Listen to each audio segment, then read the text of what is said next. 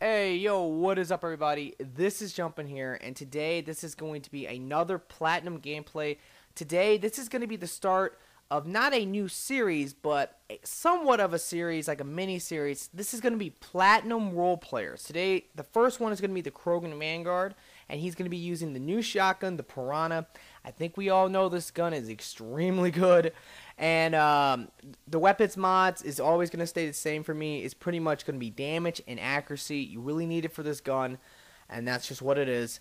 And then for his build, the build's a little different for Platinum standards. I definitely like Radius just to hit a billion targets. And then also weapon synergy because he's a tank. And barrier. So that's pretty much it for charge. That is very effective. And then now for barrier itself, definitely always go into barrier strength.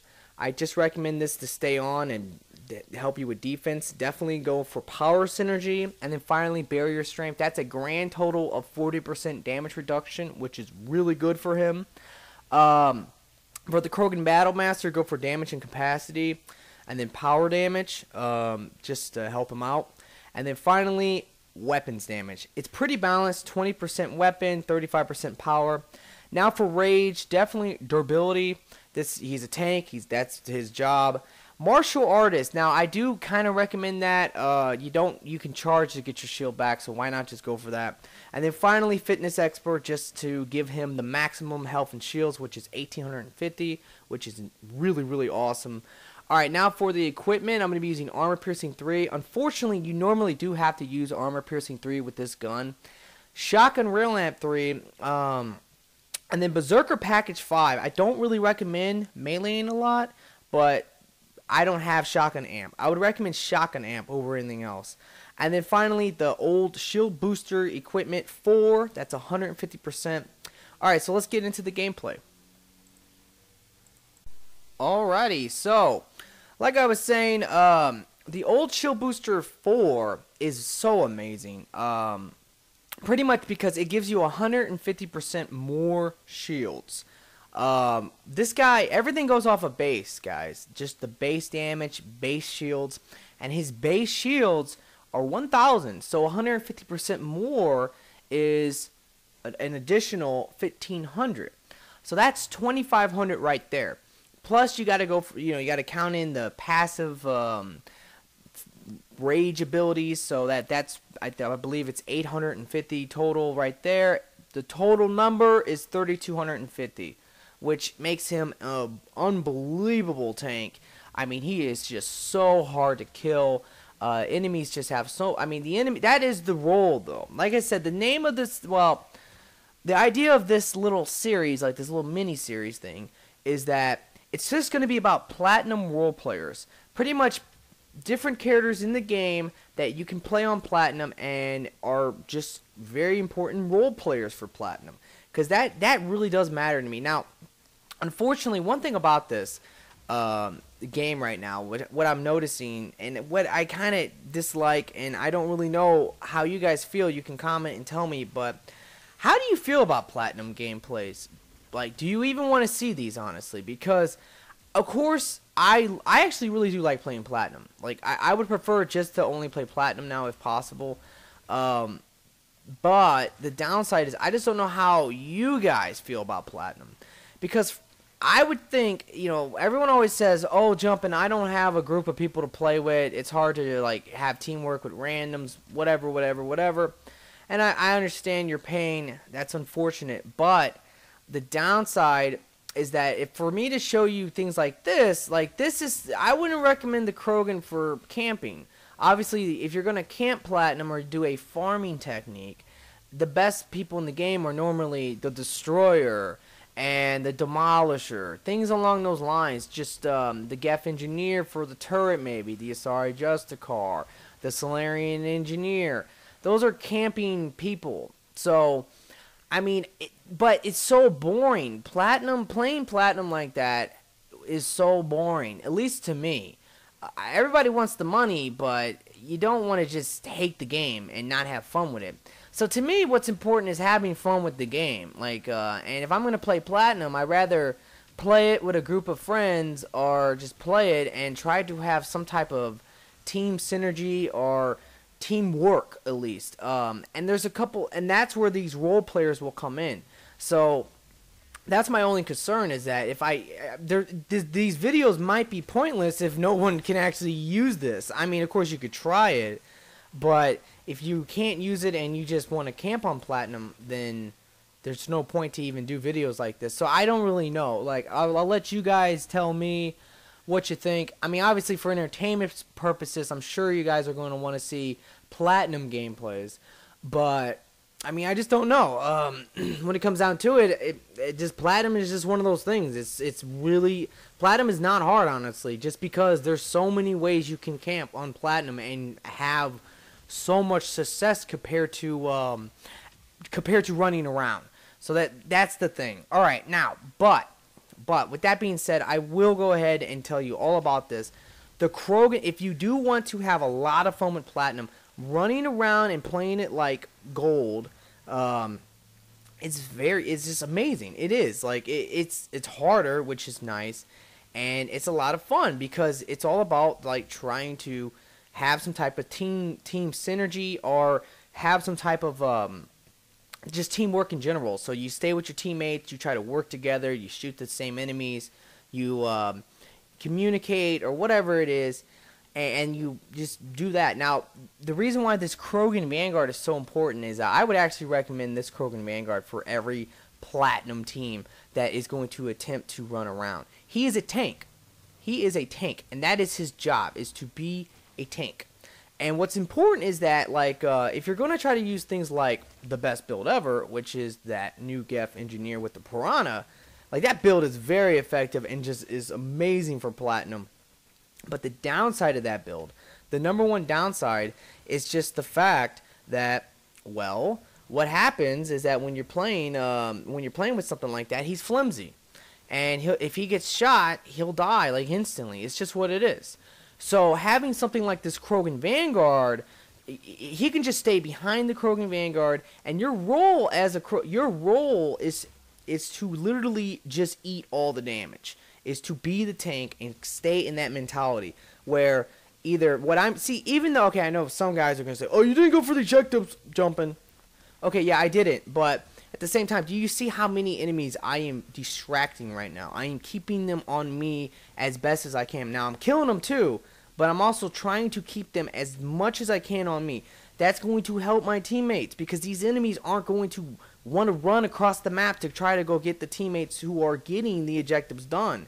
So I'm doing something for my team right now. That is the role of the Krogan, is to play a mobile medic. That's very important as well. He is a mobile medic. Just like the infiltrators are medics, this guy is a mobile medic. He can fly across the map and pick people up like right now, because I can just eat all this damage. And then once I get him up, I can just charge, get all my shields back, and then what I do is I stand literally right in front of all these enemies like this Prime here, and I try to get this Prime to shoot me and only me, so that my teammates can be safe and shoot the enemies from either a distance, or use some really amazing technique like the new Geth Piranha build, which you do want to be in close range, but you don't want to be shot. It's just that simple. You don't want to die, and he can die easily. So two things can happen with the Krogan. The Krogan can distract and give him all the free shots and all the free hits as he wants, and then if he does die, the Krogan just pick him right up. So that's the role. Like, the Krogan is so important. It's so important, and he just has like this amazing ability for stunning. His charge can stun like everything in the game for the most part, and phantoms are once again very annoying. Everybody knows that. And yeah, this guy wrecks phantoms. He really does. Just because when you charge a phantom, you stun the crap out of them, and you shoot them until they die. And if you have your teammates with you, you guys will all shoot them. So, like I said, platinum is just so much fun playing like this. It's not really fun when you camp and you just sit back and you just do things like that. It's just that's my beef with it. That's the thing. Like, as I play it, if I want free credits, if I want to, doing a platinum farming technique like the one on Firebase White, or the one on Glacier, because there's actually a lot of them. You can do one on Glacier that's ridiculously easy if you stay in that really small room. I can literally, my friends can be like, hey, you want to farm some credits? And I'll be like, all right, whatever. And I will get on and just stand still and play on the, like, computer or something, or watch TV, practically, because it's so easy. I mean, I can literally stand still and just kind of keep an eye on the TV, and every time I see an enemy, just throw a grenade or something. Like, that's how easy farming platinum is. But it's no fun. It's just like, it puts me to sleep. If I can do maybe 1 or 2 rounds of farming, and then I'm just like, yeah, I'm done. I'm getting off. Like, I can't do that. Like, that's just what it is. So I think a lot of people might feel the same way as I do. And if you do feel that same way, then I'm going to try to give you as many builds and techniques to have more success at, hopefully, playing more like this. Playing to have fun, to run around and work together. And that's just the thing. Alright, so like I said, the Krogan's main job is to just, this is his role, like he's a role player. His role is to just be a tank. He can pick people up if they go down very easily. And he is meant to just he's meant to stand in front of all the enemies and just take the blunt of the hit. Now, the other thing that's really nice is that an amazing team in this game is the Krogan Engineer, or just really anything with arc grenades, and the Krogan Vanguard. The radius on the Krogan Vanguard's charge is monstrous. It is so huge. And the radius on the arc grenades are also very, very large. So the arc grenades can be used to take down shields, while the Krogan can detonate tech burst, and you'll just annihilate enemies doing that. I mean, camping is one thing. Everybody knows that. If you camp on platinum, the enemies will come to you, and you'll be in a defensive position to be ready for them. But rushing the enemies is very effective too. The only thing that matters is just trying to just shoot. Like, just you see an enemy, and everyone tries to shoot it together. If you shoot an enemy together, they'll die. Now, right there, that's a very good technique to do with the Krogan, is that you can always just melee a Phantom so that she falls down on the ground once she loses her barriers. If that happens, it is amazing. Now, this is the best example in the game of Krogan being an amazing tank. Like, this right here will be that. Now, some people out there might say, oh, Jumpin', why aren't you in the upload? You're not in the upload. I hate that. I mean, I don't know. I just think people, like, there's a lot of people who are just, like, really stupid out there. They don't understand, like, just watch what I'm going to do. I'm not going to be in the upload, but my role is not to be in the upload. My role is to stand right in front of all these enemies and try my heart out to get them all to acknowledge me, to shoot me, so that my teammates in the upload can stay back, stay behind cover, and not be bothered. The upload on this map, this middle upload on Goddess, is probably one of the hardest ones in the game. There's a ton of really hard uploads, but this upload is one of the hardest for Wave 10 Gold. Like, I mean, I've had so much trouble with that upload on Wave 10 Gold. So, any wave on Platinum, or Wave 3, would be very hard for Platinum with this upload. But this Krogan is going to make it a lot easier, because since my teammates aren't just getting dropped, because I'm sure if you've ever had this upload on Gold or on Platinum, you might know that, like, you get so swarmed, there's nothing you can do. The spawn is literally right there in that room. It's in that room. So if you rock it, if you kill them all, whatever it is, they're just gonna spawn right in front of you. And you're like, this is ridiculous. But that is the point, is that, like, it's ridiculously hard. And, like, my job right there was to literally just stand there and say, hey, shoot me, come to me, don't kill my teammates. That's the thing. So that is his role. Like I said, that is the best example you will see in this whole video of working as a Krogan Vanguard. Now, of course, I would recommend, if you're going to play as a Krogan Vanguard or any Vanguard, you should probably maybe be the hosting player, so that you cannot get in the Vanguard glitch. But the Krogan Vanguard is really the only Vanguard I recommend anyone to play, because you can play him off host. You don't really need to be host. There's always a risk of Vanguard glitching, but it's so much less likely as the Krogan Vanguard, because he's a tank. He's really hard to kill. People like any other Vanguard is easy to kill, to be honest, are pretty easy to kill. And if they go down and you charge, your Vanguard glitched, and you're just screwed. It's just that simple. With the Krogan, it's like if you know you're gonna die, you're like, okay, I am dead. I'm not host. And with any Vanguard, I do recommend doing this as well. But with the Krogan especially, if you're going to die and you know you're screwed, just die, guys. Just die. Just go down, because that will save you that risk of going into the Vanguard glitch. It only happens when you charge as you die. So that's the thing. You don't want that to happen, especially on Platinum. You don't want to have to quit and come back or waste equipment or whatever it is. You don't want to have to do that. So the best thing to do is just to let yourself die when you're really gonna die. Like I'm talking about, like you're at that little bar of health. That never really happens much as the Krogan, though. It's very hard to get down that low, to get down to that one last little sliver of health, because his charge is good enough to, his charge is long. It takes like 5 seconds at least, sometimes even more. But normally you can eat like about 10 seconds worth of damage from like multiple enemies. I mean, I can be shot by like a hunter and 2 pyros, or like 2 hunters and 2 pyros, and maintain my shields and health the whole time. Like, they just cannot touch me. It's just what it is. So that's the thing. Like I said, overall, having a decent Krogan Vanguard on your team for Platinum matters so much. So much. Now, his biggest weakness in the game, the Krogan Vanguard's #1 weakness is Banshees. You gotta keep that in mind. Banshees are the worst for him.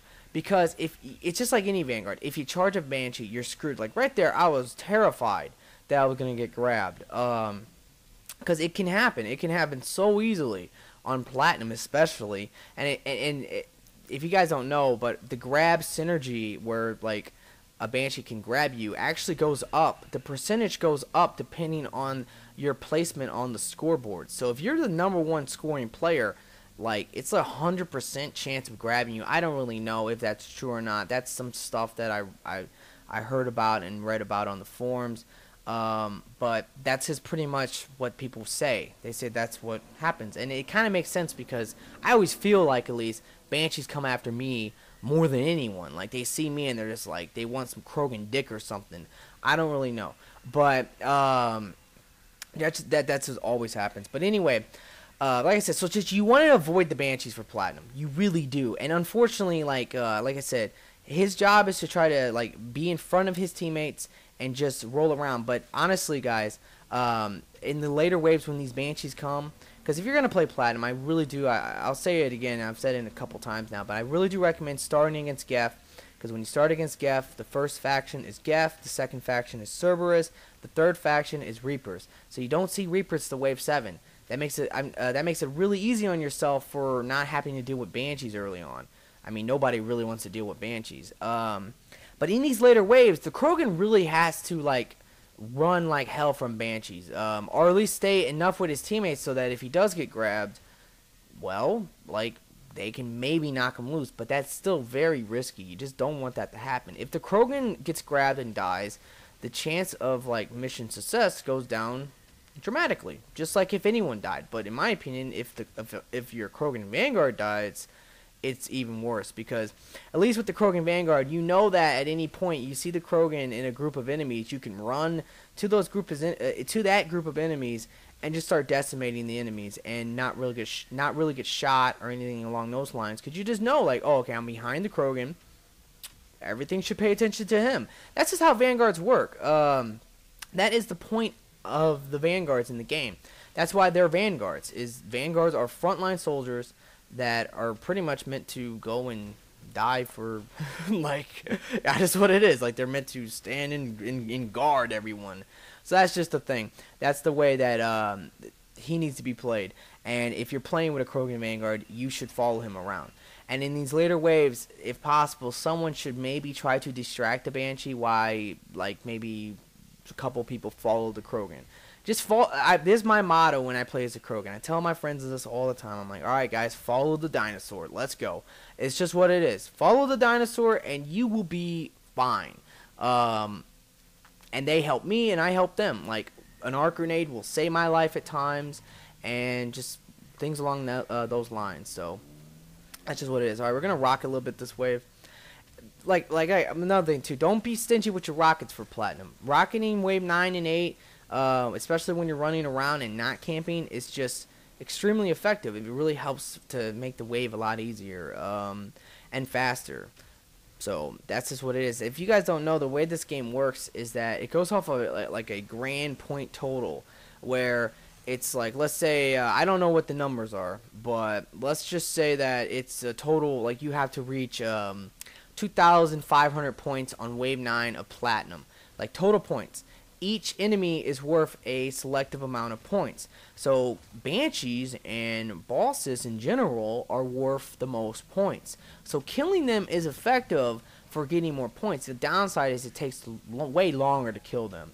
And killing smaller enemies, like really whack ones, like that's why in like the one platinum gameplay, if you remember, with the paladin, I fought, I don't know what it was. It was, I believe it was 20 to 21 Geth rocket troopers, because they're worth so little points that when you kill them, like they just, either you're going to have to fight, let's say, 40 Geth rocket troopers, or you'll have to fight like 8 or 9 bosses. That's just the way to think of it. That's how the game works. So using your rockets on big groups of enemies is very effective. It really will cut down a lot of those those points. All right, so we just got objects, and I was super pissed because my buddy Chocolate Milk, who is a clan leader and a total douchebag, decided to grab it and look like an idiot on the camera. Because here's the thing, guys, the Krogan, it should be the one to grab it. It's just that simple. He's a tank, he can't really die, and he can headbutt it in. This is his objective. Krogans really like pizza. That's just what it is, guys. Krogans love pizza, and he is a beast at doing this. I mean, look how fast that was. And just your risk of like getting just mowed down. Like, I mean, if like that Geth infiltrator, if he would have been shot at all, he would have been dead. And like the Krogan, I would have just like laughed at the enemies and scored my pizza, or delivered my pizza, and then like went and collected my debt or whatever. So I don't know. Alright guys, so that was pretty much wave 10. Very easy, very fast. I love pizza delivery. I love escort. Don't like uploads, that's for sure. Uploads devices for platinum is definitely very, I just kind of wish they would take devices out the game, honestly. I think devices are like really dumb, especially now that like the infiltrator is nerfed. And, well, the infiltrator's cloak is, like, not as long if you go for damage. That's kind of lame. And just, I don't know, devices are, like, the worst. Uploads, I think there should be uploads, just because uploads are definitely challenging, and why not have a challenging objective? But, alright, so this is going to be the extraction wave, and I'm going to take the first rocket right away, just to kill a massive group down there before they clustered up too much. Now, on this map, I really highly recommend staying on this top little area, if possible. But right here, I'm going to make a really dumb decision. I thought, well, I should be able to kill this Phantom. And alright, so I'm going to charge her real quick. And no, I didn't charge her. What? Ah! Like, oh my god. Are you serious? I mean, that is stupid. I was so angry when that happened, because that's like the dumbest thing in the game. If you guys don't know what that was, is that sometimes when you charge, you get the animation for charging, but it just doesn't count. Like, and your recharge, you know, you don't even have to have a recharge. It's like an instant recharge, because the charge never really counted. But what happened was that I charged right point blank to a Phantom, but didn't hit her and didn't stun her, and because of that, I mean, this right here will show you how this team is dependent on that Krogan. Now, I'm going to ruin it for you. We're still going to get mission success, because all my teammates have literally still like 5 meta gels. But without the Krogan helping them, without the Krogan like there to like eat some damage, like these weaklings, the Quarian male engineer and this Geth infiltrator, and I don't even know what the other guy was playing as, but all these people they're just going to get like just annihilated. This is what it is. So Geth Engineer, Geth Infiltrator, and Quarry Male Engineer, like they're just too weak fitness wise to like really handle like all of that. The Phantoms, the Primes, the Banshee, the Atlas, or whatever the hell it was, the Hunters. They're just too weak, but they did play it smart. They went to the room, and they're gonna make a break for it right here and pretty much get the partial. So Whatever. Thanks, BioWare, for really stupid glitches that get me instant stabbed. But hey. Alright, guys, I really hope you enjoyed this. Like I said, Krogan and Vanguard is such an important role player for Platinum if you're going to try to run around. I don't know how I really feel about Platinum yet because I don't really know if my videos can even help some of you guys because you might just not be able to use some of these techniques. But if you can, let me know and just tell me what you want to see. So, yeah, that's going to be pretty much it. I hope you enjoyed it. Please subscribe to me if you haven't. Please like this video. And, yeah, have a nice day.